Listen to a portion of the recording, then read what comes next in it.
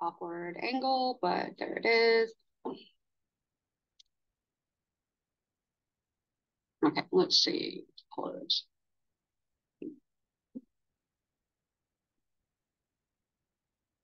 All right.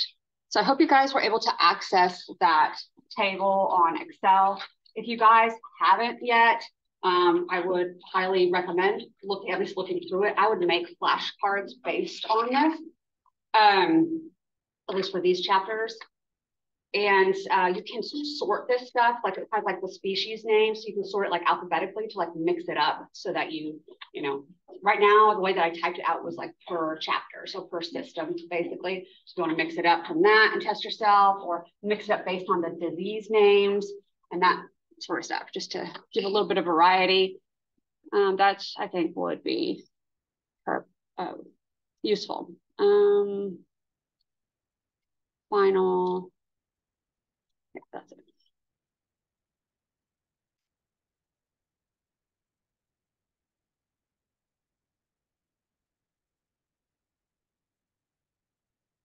Why it shows it like that? Okay.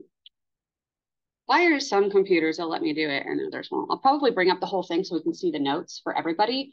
Because if you guys didn't know, a lot of these slides have like notes at the bottom of them. And yeah, I mean to ask the questions and you're meant to think about it, but I'd still rather you guys be able to see the notes than not. And maybe I'll just scroll through it like this, actually, now that I think about it. Does it say that it's recording? Is that right?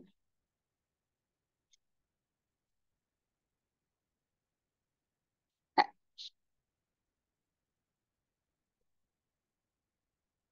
Okay, yeah, it is recording. Cool.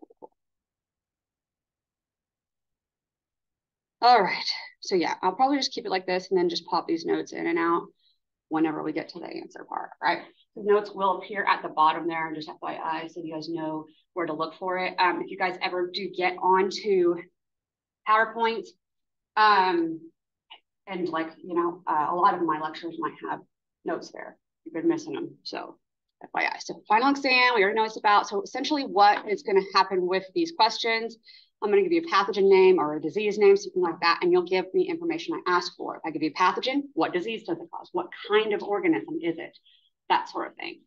Then I'll ask about concept. I'm not going to like sit here and wait for you to answer it necessarily, but I'll say it and then like, you know, short pause for you guys to kind of think about it or look it up if you want to, but then we're going to move on, right? There's no points or anything. It's not an assignment. This is just for kind of recall purposes. I want you guys to try to challenge yourself from memory however you can, but you're of course able to follow along with this thing or with the notes, whatever works for you, as far as trying to understand what you're talking. Just refresh your memory about these diseases that we learned about.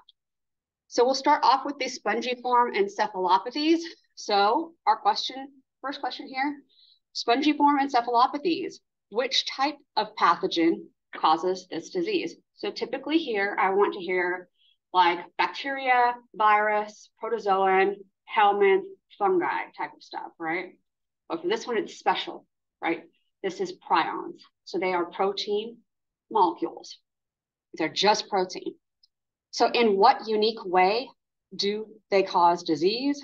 Well, I mean, they're proteins that kind of stick together and cause, you know, damage to the brain from them sticking together. So how will we sterilize these guys? We sterilize these guys, we have to use extra high heat, so about 135 degrees Celsius in an autoclave. Normally we autoclave at about 121 degrees Celsius. And you also want to treat it with sodium hydroxide before you autoclave it to help denature the protein. We want to get rid of that protein's shape as much as possible. This is such an awkward thing, but I can't handle this. All right, what did I say with the notes? Okay, infectious protein particles. All right, next thing, so pop those down.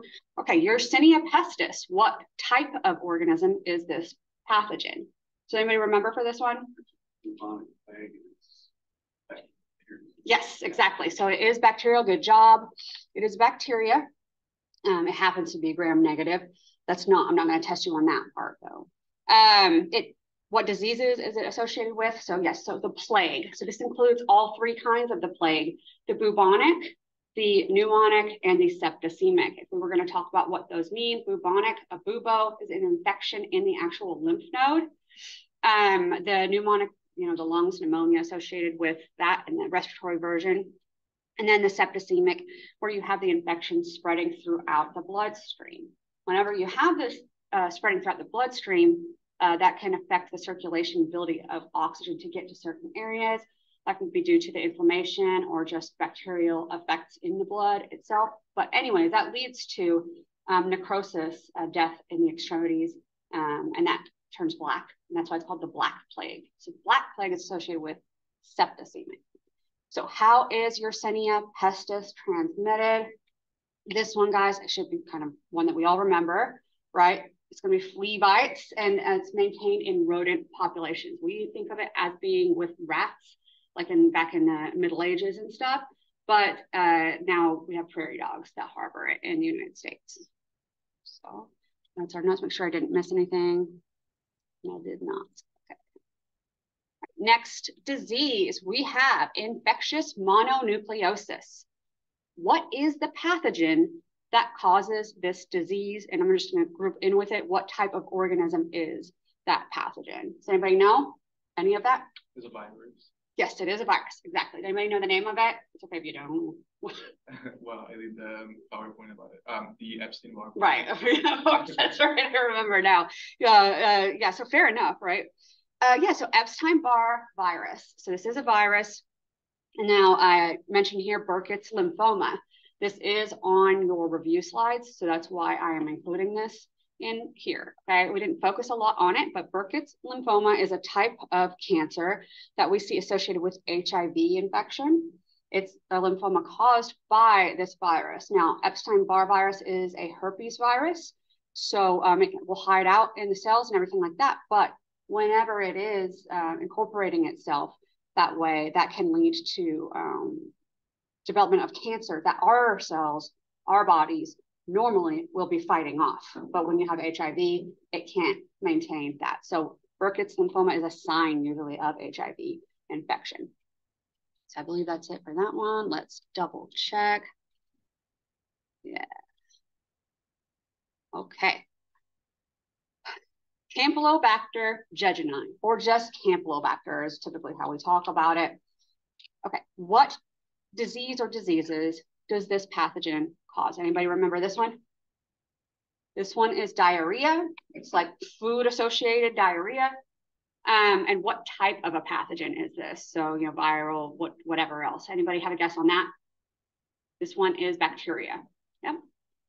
And how is this one transmitted? This is going to be foodborne. So typically it's going to be associated with, fecal oral that gets contamination into the food. This is a bacteria that can be found in a lot of places. So it's not always associated with fecal oral route. It can just be natural on certain surfaces or organisms typically. But yeah, it's a pretty common bacteria. Make sure I didn't miss anything. Yeah, okay. All right, next we have tuberculosis. Tuberculosis, what is the name, the whole name of the pathogen that causes this? So this one, I'll go ahead and give it to you. Mycobacterium tuberculosis, Mycobacterium.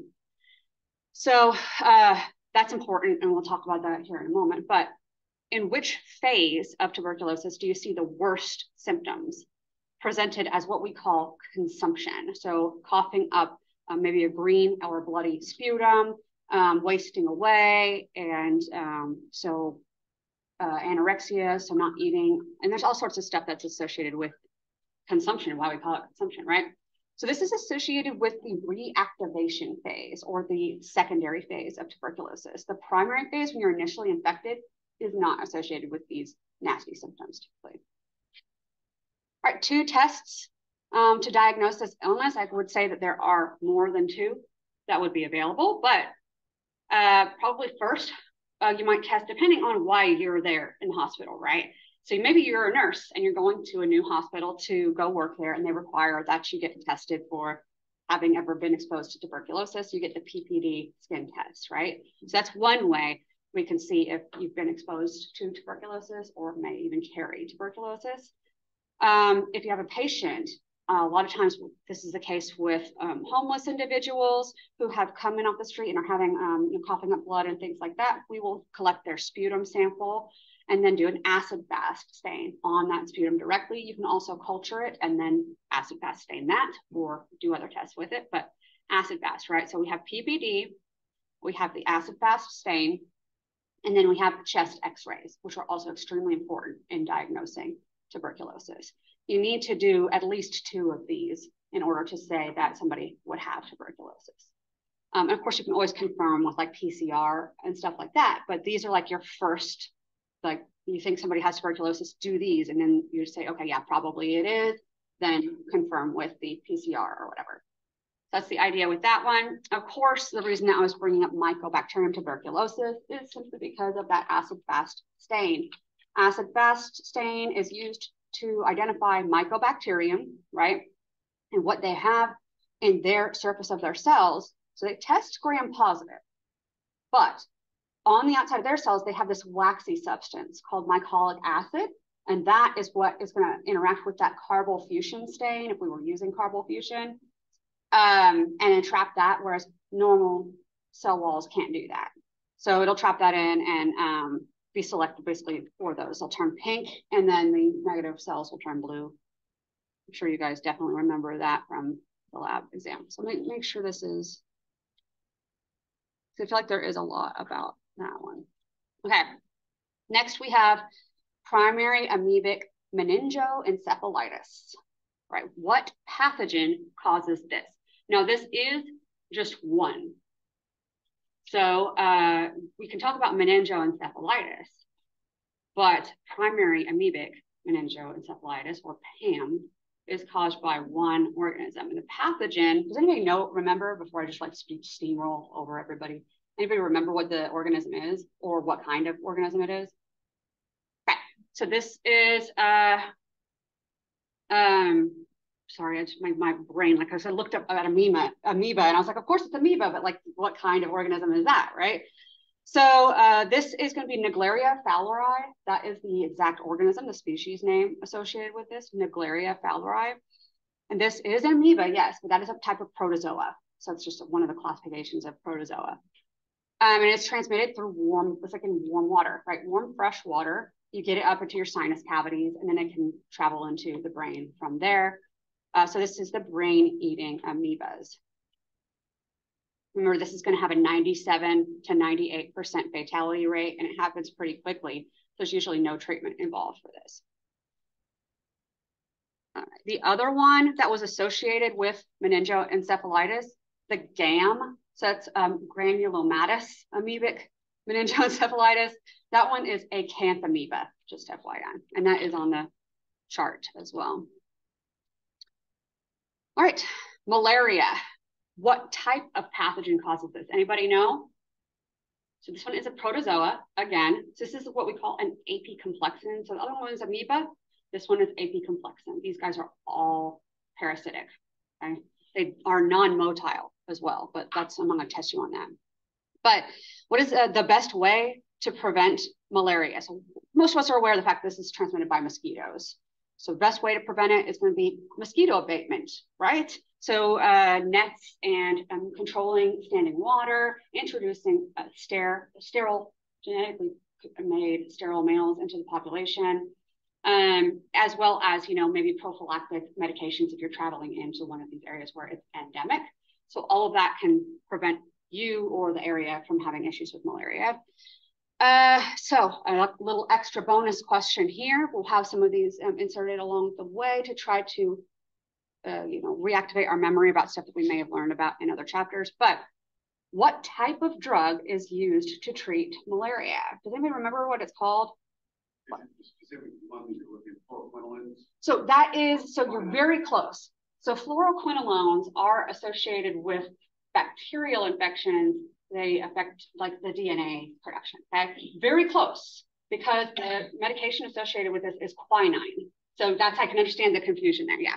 So quinine is the tonic in tonic water, basically. It used to be anyways. So they're based on quinine.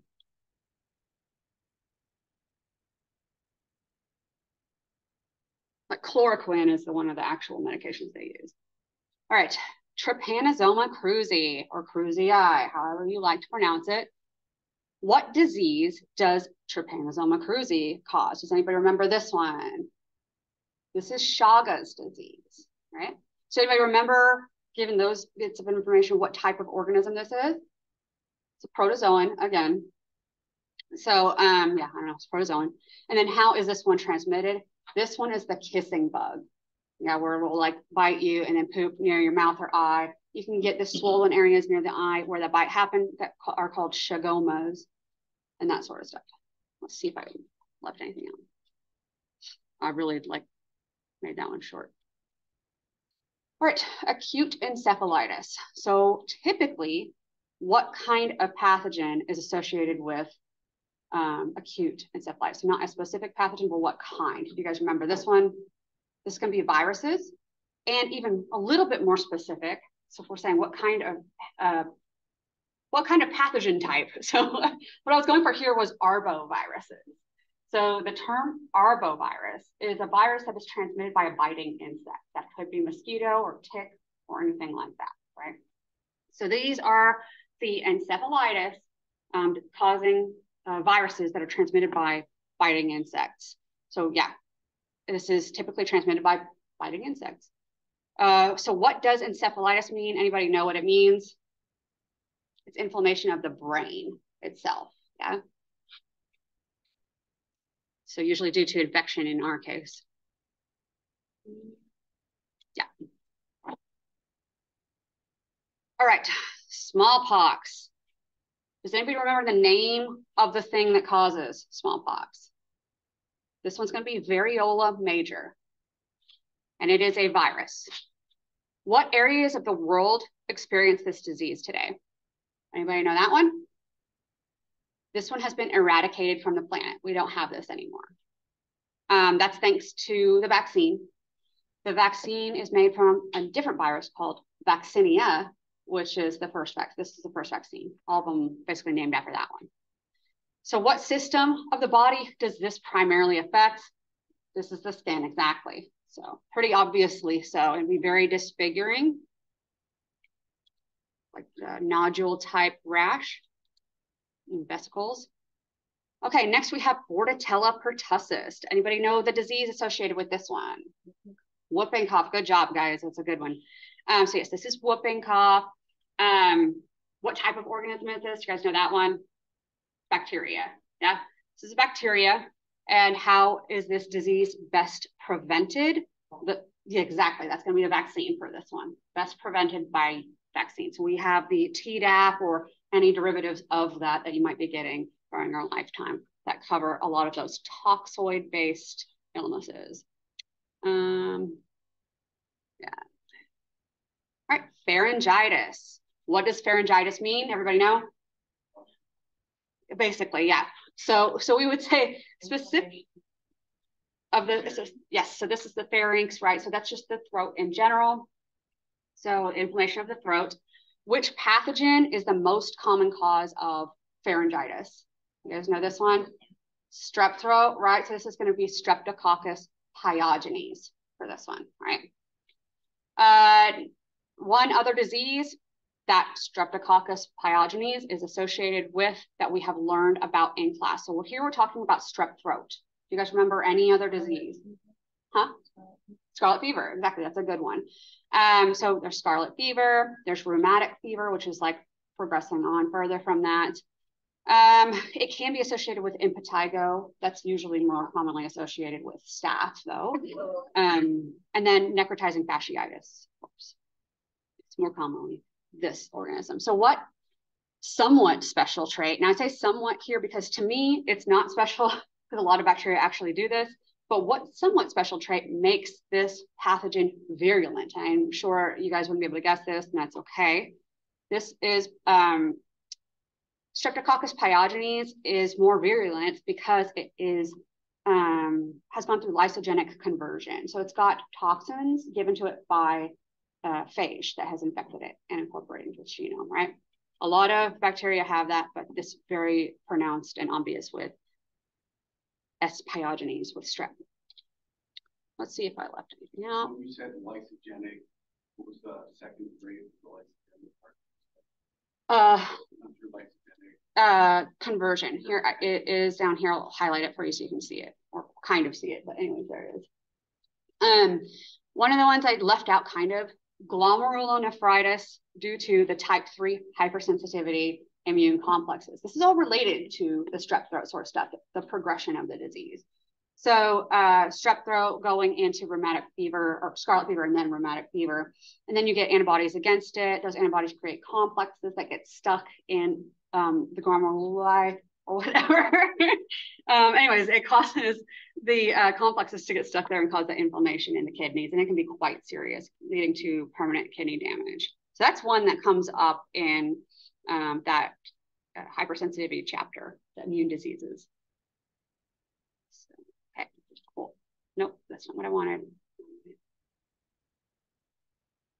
Okay, next one. Chlamydia trachomatis. What disease or diseases is associated with this pathogen? I know you guys can guess one, at least, right? Chlamydia. Yeah. Yes, you're not wrong, right? This is the correct situation. So chlamydia. The other one that is associated with is trachoma. So they're both there in the name, technically. So chlamydia trachomatis causes chlamydia, the STI, and trachoma, which is the most common cause of infection-related blindness. Okay. So what type of an organism is this? Do you guys remember? Bacteria. So this is bacteria, exactly. All right, so given the choice, so here's another one, just bringing up your concepts if you can remember, between our drugs. Now, if you have clindamycin, praziquantel, or miconazole to treat this infection, which one would you choose and why? So this is a heavy one if you haven't looked back on your antibiotics and stuff like that in a while. So I'll walk you through this. I would choose clindamycin. And this, specifically, this is an antibiotic that affects protein production in bacteria. But praziquantel is associated with treating helminth infections, so it's not for bacterial infections. And then miconazole, typical azole, this is for treating a fungal infection, so we don't need that, right? So that's why we would choose clindamycin, because it's an actual antibiotic. Antibiotics treat only bacterial infections. Let's make sure I didn't miss a thing. All right, next is Treponema pallidum. What disease is this a pathogen associated with? Anybody remember this one? It was our last chapter, our most recent chapter. This is syphilis. All right, so Treponema pallidum is the causative agent of syphilis. So what kind of organism, does anybody remember, is this? This is also bacteria. Yeah. So, and remember, it has that little spiral shape, and that when it gets into the skin, it causes inflammation wherever it entered the skin. And how is this disease contracted? This one's an obvious one, right? Sexual contact. How does it progress? So, and this has hallmark signs and symptoms. There's 3 stages to syphilis that we learned about. The primary stage, we have that chancre or canker that is developed, right? The hard sore, kind of small, hard sore. It is painful, but it's kind of defined. Wherever the organism got in, that sore will exist. Then we can move on to secondary syphilis. Yeah, that's going to be associated with like fever and lymphadenopathy, so swollen lymph nodes. But more importantly, for the second, we have the rash, the brown rash. So it's a pretty unique looking rash. It can be all over the body, but typically seen on the palms of the hands and the soles of the feet. And then in tertiary or latent syphilis, which is the 3rd stage, that's where we're going to see progression of neurosyphilis into dementia and that sort of stuff, blindness and everything associated with it. Okay. Oh, and the gummas or whatever that even is. I don't know. All that stuff. But yeah, definitely dementia is the big one there. So how is this disease treated? Anybody know that one? Penicillin. Yes, antibiotics, specifically penicillin, exactly. That's what sort of like made it not as much of an issue, really like seriously not an issue anymore. All right, here's another one. What is the difference between a sign and a symptom? And give an example of each. So there's a little bit of a deviation there. So what is a sign? What is that? Yeah, so it is objective. So anything you can like observe or record or confirm yourself is going to be a sign. So an example would be like taking someone's temperature or even feeling like swollen lymph nodes. If you can notice these things and mark them down as you experienced it, then that is a sign. A symptom is subjective. So your patient's telling you they're in pain or they're nauseous or something like that. You can't verify that. You just have to go by what they're saying. There's a lot for this one, so bear with me while I check it. Okay, that's basically what I said. Keep in mind that while nausea itself might be a symptom because you can't verify it, vomiting is definitely a sign. Yeah, you can see that. So don't think that because they're related that they would be the same. All right, this is gas gangrene. Anybody know the pathogen for this one? Yes, very close. So it is bacteria and it is Clostridium perfringens. All right, so what other illness is this associated with? Clostridium perfringens, anybody know that? It's a food, like a food poison disease, right? So not true infection, but just like we talked about with staph, there's a toxin that it produces that can lead to illness from it. But basically, yeah. So what stain would help you identify this? It's Clostridium perfringens. Anybody know? Close. At least you're guessing something that exists. Like, I'm happy for you with this one. So this is the endospore stain. Yeah. So Clostridium and Bacillus. Yeah. Let's see. All right. Why would hyperbaric oxygen treatment help this infection? It's a little bit important to know because we haven't gotten rid of gas gangrene. It's still going to come around, and you might see it if you work in an ER or something like that. But hyperbaric oxygen is now commonly used to treat gas gangrene. This is because Clostridium species have to be in an anaerobic environment to be virulent and to make their endospores. So they won't be doing any of that if oxygen is there. So they are anaerobic organisms. They don't do well with oxygen. Cool. Clostridium perfringens. All right. Flu is next. So yeah, what type of organism is this? Virus, yes. So is fever common with the flu? Yeah. Yes, it is. So not so much with colds, right? What are the two ways that new strains will come into existence with the flu? And if we can briefly explain them. So I know you guys probably remember the concepts for this one. The two ways, antigenic drift and antigenic shift. Drift is just minor mutations that'll just happen naturally. Shift is whenever we have reassortment of the genome segments within another host, right, between two viruses to create a new strain. So those are those two, antigenic drift, antigenic shift. All right, Tamiflu. We use Tamiflu as a treatment for the flu. This is going to fall within our antiviral category for whatever chapter that was, 12 or whatever. Tamiflu is used as a treatment for flu. How does it work? Tamiflu affects the neuraminidase function. So flu, we talk about it as H1N1, H something, N something. H is hemagglutinin. That refers to how it attaches and the fact that it causes the blood cells to stick together. Neuraminidase is something on the surface of the virus that helps it break down mucus, make it more liquidy so it's easier for it to get to cells and not get swept away.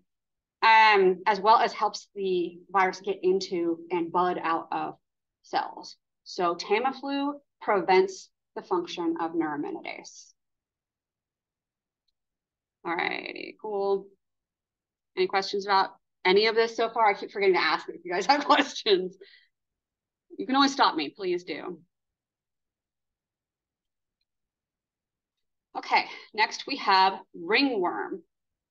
What type of pathogen causes ringworm? Fungus, exactly. I'm sure you guys will never forget it. What is one location, just one, on the body where we see ringworm commonly? Be a lot of places, right? Pretty much anywhere on the skin. But yeah, we have very commonly on the feet for athlete's foot. That's the same as what we're talking about here. Just on your skin, if you touch like, I don't know, a cat or something is usually what I touched when I got ringworm. But you get the little ring, literally that this is named after. You can get it on the scalp. You can get it in the beard. You can get it in the genital region. You can get it pretty much anywhere. All right. Given the choice, here's another one. Given the choice with ringworm, you're going to treat this with tetracycline, ivermectin, or miconazole?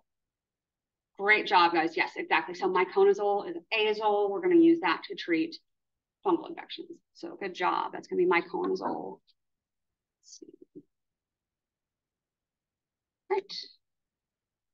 Now we have Candida albicans. What type of organism is this one? We know it's a yeast. So this is yeast. Does anyone know what a yeast is? It's a fungus. Yeah. So it's a fungus. It's a yeast. It's a fungus. So what type of infection does this cause whenever it's associated with female genitalia? So I don't mean yeast infection necessarily because duh, but like anybody know a more specific medical term for what happens if you get the yeast infection? So this is vaginitis.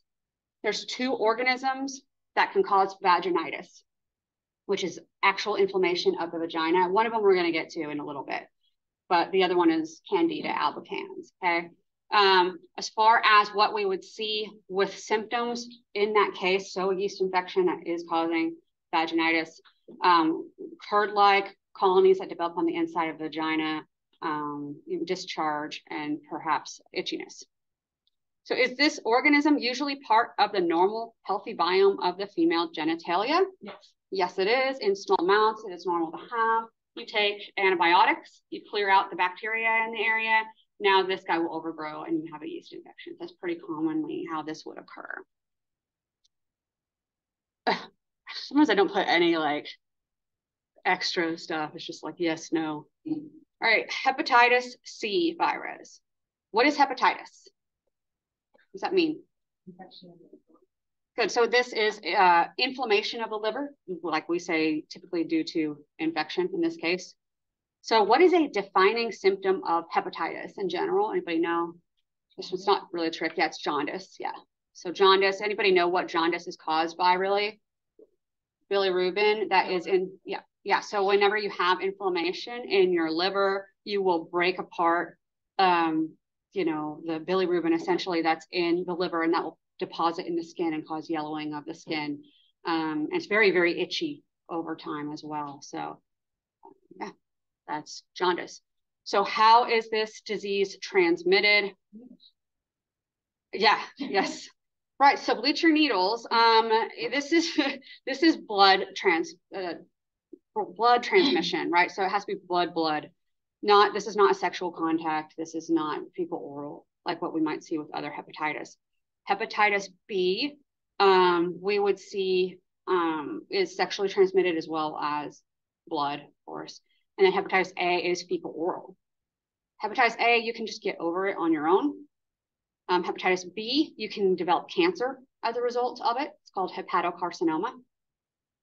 And that's because in hepatitis B, like I'm using this as a means to get onto the other viruses, so we learn about those as well. But hepatitis B is a DNA virus that incorporates itself into your genome in a weird way. So this is the one that goes DNA to RNA, and then it uses its RNA to make more DNA that gets put into your genome. So it has reverse transcriptase like HIV does. Pretty neat, weird, and you know, it seems unnecessary. But yeah, so when it does that, inserts its DNA in there, it is going to make you more likely to have problems with how your genes work, and that can lead to cancer. How about hepatitis C? Does it have a treatment or a vaccine or both? Anybody know? No vaccine. Yeah, no vaccine. Does it have any treatments? So there are effective treatments for hepatitis C nowadays that are reliably effective. So you can get treated, not like a quick and easy pill or something, but it does work. It is effective. Hep A and Hep B, they both have vaccines. So let's see. All right, next is Trichomonas vaginalis. What disease is this pathogen associated with? Do you guys know? So this one is, like I'll say, well, it kind of says it at the bottom, but anyways, Trichomonas vaginalis, this is associated with vaginitis. So this is the other organism. So we had Candida albicans with the yeast infection, and we have Trichomonas vaginalis. It's like the most common non-viral sexually transmitted disease. So obviously the answer is, how is this pathogen transmitted? Sexually, right? It's the STI. What type of organism is this? Do you guys know that? Bacteria, fungi, protozoa, whatever. This, yes. So it is a parasite technically. Parasites are going to include your protozoa and your helminths. So this is a protozoa. Okay. Good.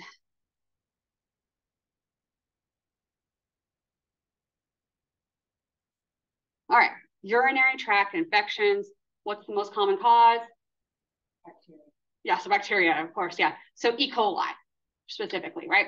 So E. coli is the most common cause. Where does the bacteria come from? And what is the correct term associated with this, if anybody knows? So where does it come from? Is it like transmitted from somebody else? Is it unprotected? Okay, so this is from your own GI tract.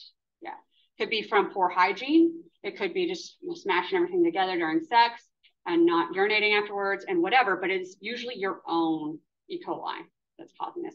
It's 80% E. coli and 20% other fecal associated with bacteria, like Enterococcus faecalis, which some of you somebody probably had in the lab as they're unknown. These are all common, fecally associated. Call them enteric bacteria, or also we'll use them as coliforms as identifiers of contamination of water. So there's that. But yeah. Let's see. The correct term for that is endogenous. So when you have a disease coming from within your own body, that's endogenous. That can occur in the case of any sort of opportunistic infection, like including yeast infections and stuff like that, right? So that's also endogenous. So is this more likely to affect males or females, or is it equal, and why? Females. And why is that? Shorter urethra, right? So women have shorter urethras.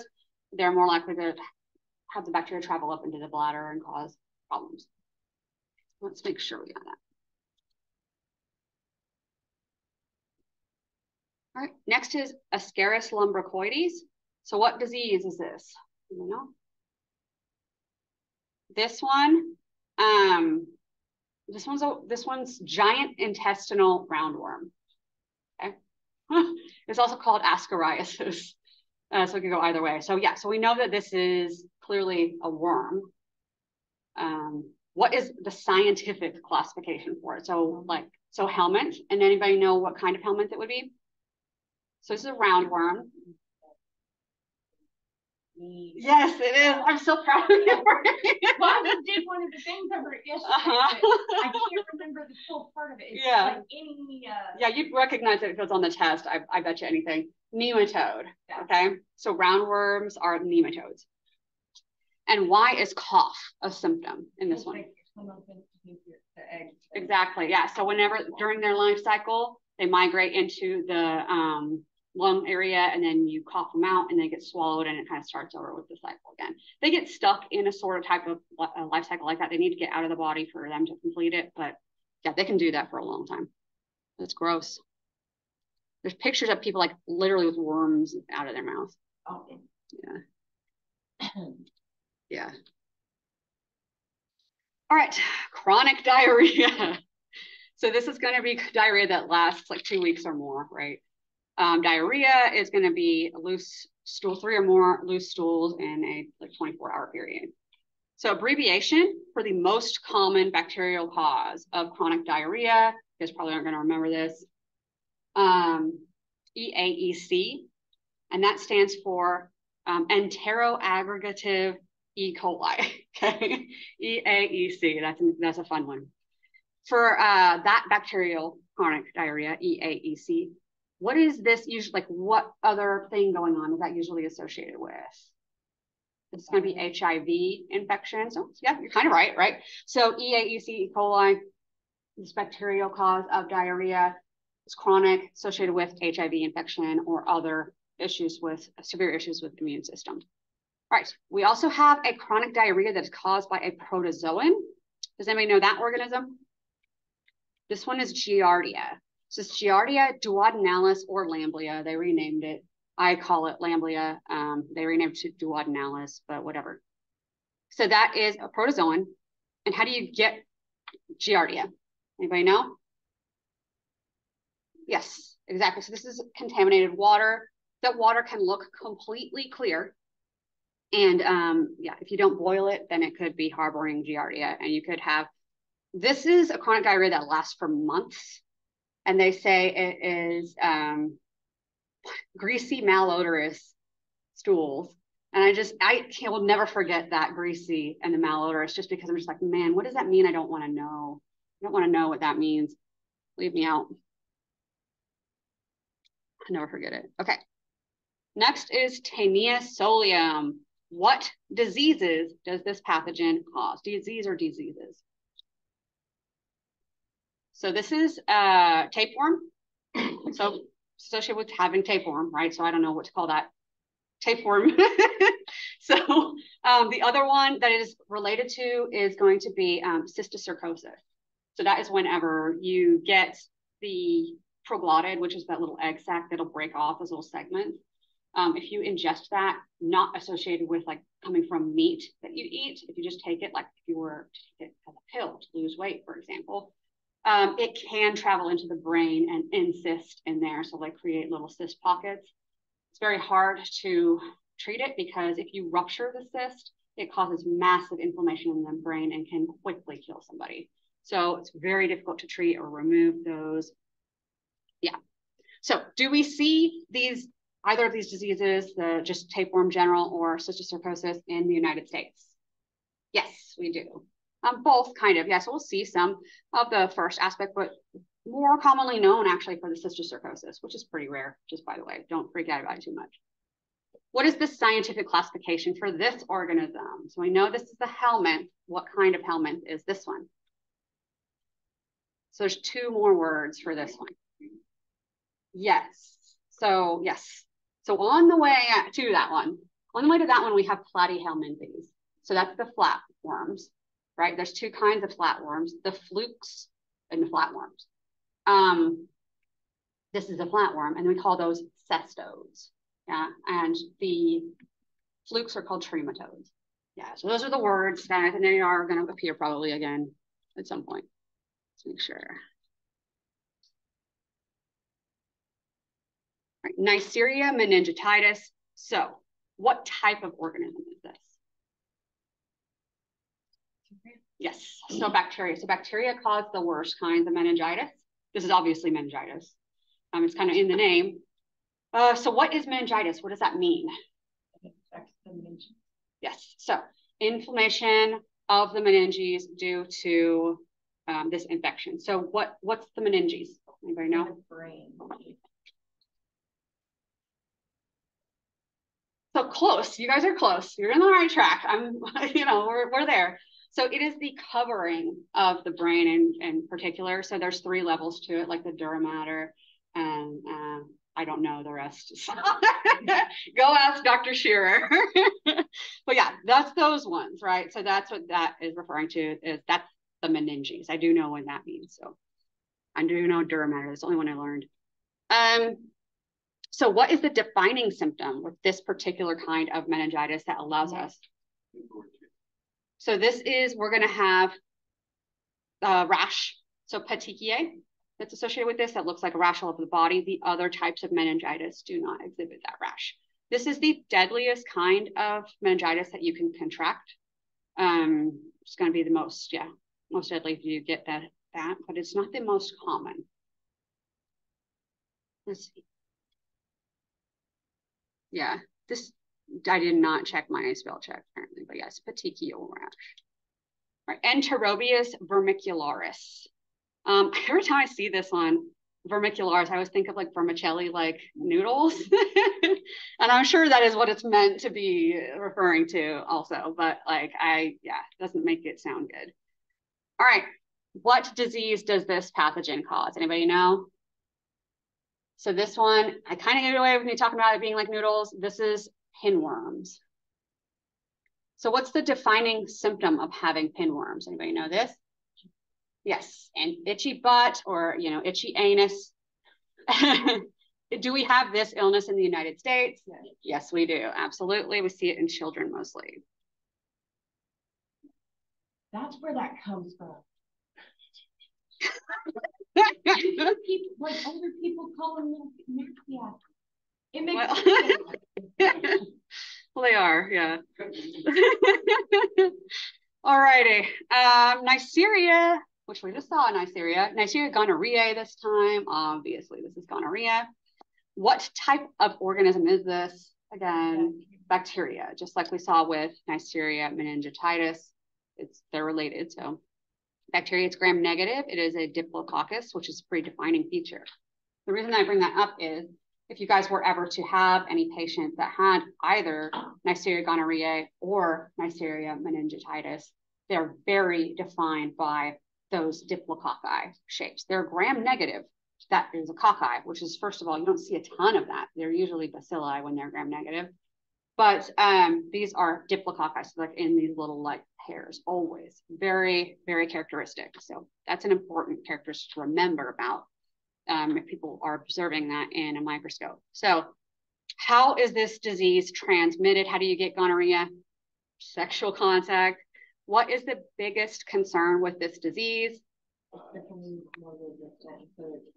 Exactly. So this is antibiotic resistant. It's becoming very serious to the point where some strains are untreatable. So our little bonus question here. What disease does having gonorrhea increase your chances of contracting? HIV. So yes, so the inflammation caused by having gonorrhea makes it more likely that you will get HIV if you have sex with somebody who is HIV positive while you have that. Good job, guys. Probably avoid, never mind. Barrier protection, I would say, barrier protection and bleach your needles, and you should be okay there. Dengue fever. How is dengue transmitted? This is going to be mosquito bites here. What type of illness is dengue fever? So this is a hemorrhagic fever. And what causes hemorrhagic fevers to exhibit their characteristic trait, like hemorrhaging? So we're going to have fragility or friability of the actual vessels. So it causes enough breakdown of those vessels that they can just rupture. And then you get bleeding. Some of them obviously get worse bleeding than others. That's dengue. All right, Shigella dysenteriae. So this is obviously going to cause dysentery. What's dysentery? Exactly, this is bloody diarrhea. What type of organism is this? You remember that one? This is a bacteria, exactly. So it makes a toxin. It shares this toxin with S-Tech, which we'll get to in a little bit. But what is that toxin called? It's kind of related to the name. It's called Shiga toxin. And then what is S-Tech? Anybody know that? So S-Tech is Shiga toxin producing E. coli. So that's kind of associated there. This is where we would be talking about E. coli 0157H7, the ones that we're concerned about with like news, outbreaks of E. coli and all of that sort of stuff. What other important illness is it associated with? So we know dysentery. It's also associated with hemolytic uremic syndrome. So basically from breaking down blood cells, breaking down blood cells from this infection causes issues with like the kidney function and stuff like that. And that can become very damaging and lead to anemia and stuff too. And how are these pathogens transmitted? How do you get Shigella? How do you get S-Tech? So this is like poop associating with your food or your water. Yeah. So it can be in either place. So this is fecal oral. Yeah. Diarrhea leads to more diarrhea. Yeah. Typically we associate these fecal oral situations with food. Streptococcus pneumoniae. This is a good one. Streptococcus pneumoniae. What type of organism is this one? Bacteria, absolutely. So, in fact, this is a gram-positive. If we go back to looking at streptococcus, strepto, chain, coccus, round cells, right? What disease or diseases is this most famously associated with? So we have in its name, pneumonia, right? So we got pneumonia. Does anybody remember the other thing that it's really common for? So that you're close. So I would say just because Streptococcus, that is a Streptococcus. That one is Streptococcus pyogenes. Streptococcus pneumoniae is the #1 cause of communally acquired pneumonia. Duh. Also the #1 cause of communally acquired meningitis. So this is the most common of the meningitis bacteria. There is a vaccine for this. This is also called the pneumococcus. You guys know about that. So usually as you get older, they recommend that you get this because of the pneumonia and the meningitis. Okay, is this always a pathogen or is it ever associated with normal flora? Yeah, so this can be part of your normal flora. This is actually another important one. When we talk about group B streptococcal infection of the newborn, if you have group B strep as part of your normal flora, especially in the vagina, which 10 to 40% of women do have, and usually your OB should be checking, then at about week 35 to 37, yes, 35 to 37 in the pregnancy, they'll treat you with some sort of antibiotic, doxycycline, usually ampicillin or penicillin, something like that. But anyways, they wait till then to treat because we'll get rid of the strep altogether. But they also want to be sure it doesn't like come back to you from other, you probably share it with like a husband or somebody as well. So they don't want you to regrow that before the baby is born. It can cause this, like just we talked about with Streptococcus pneumoniae, pneumonia and meningitis in that little baby that you just gave birth to. So that's why we want to get rid of that. And like I said, 10 to 40% of women have this naturally in their vaginas. So we want to be sure that we're checking for that. So that's important, especially if you're going to be dealing with pregnant women. Let's make sure I got all of that.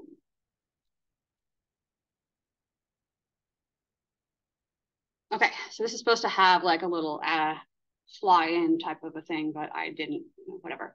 So Staphylococcus aureus. Other than MRSA, what diseases is Staphylococcus aureus associated with? 2. All right, so staph is associated with impetigo. It's the #1 cause of impetigo. It can actually cause necrotizing fasciitis. It's less common than what you see with Streptococcus pyogenes, but it can. It can be associated with healthcare-related pneumonia. Yeah, so cellulitis, which is kind of related to MRSA, but anyways, it's associated with a lot of diseases, potentially. And even things like pneumonia, I already said pneumonia, but even things like, I'm going to think about other diseases because now I'm thrown off, but it can be associated with a lot of diseases, just less commonly than what you see with the skin diseases, right? All right, is this always a pathogen or is it sometimes part of the flora? Yes, sometimes part of the flora, and about 4% of the population, you'll carry this as part of your normal flora. If you find that you have kids and your kids tend to be getting sick a lot with staph infections, you're probably a carrier of staph. You could also can go the same way with strep. So how would you treat staphylococcal food poisoning? Any guesses? That's a good guess because it is bacteria, right? Staphylococcal food poisoning, which was another disease that I didn't mention, I can't remember. Food poisoning is really caused by the toxin that the organism produces. So in this case, staph is producing a toxin. The toxin will get you sick within 1 to 6 hours of consuming the meal and last about 24 hours. So if you get sick pretty quick after having a meal and you feel better within 24 hours, it was probably staph toxin that did it. So how do you treat that? Well, antibiotics aren't going to help because the toxin's already there doing its business. So what you do is just let it go. Yeah, hydrate, exactly. Right. All right, next we have Onchocerca volvulus. Anybody know the disease for this one? This is river blindness. What type of organism causes river blindness? Do you guys know that one? It is a helminth, exactly. So this is a worm. It also is virulent because it has a bacteria in it called Wolbachia, and it wouldn't make people ill if it didn't have it. So that's kind of a weird thing. So the bacteria lives in the worm, and that's why it makes people sick. So, but yeah, you get it, and then I believe it's fecal oral transmission. and it goes into the eye like a you know, we've talked about the worms. They move through the tissues, and yeah, it's terrifying. Chikungunya. What type of organism causes the illness associated with this? What type of organism? So this is a virus. Do you guys know the illness? So this is a hemorrhagic fever again. And so how is this one transmitted, do you think?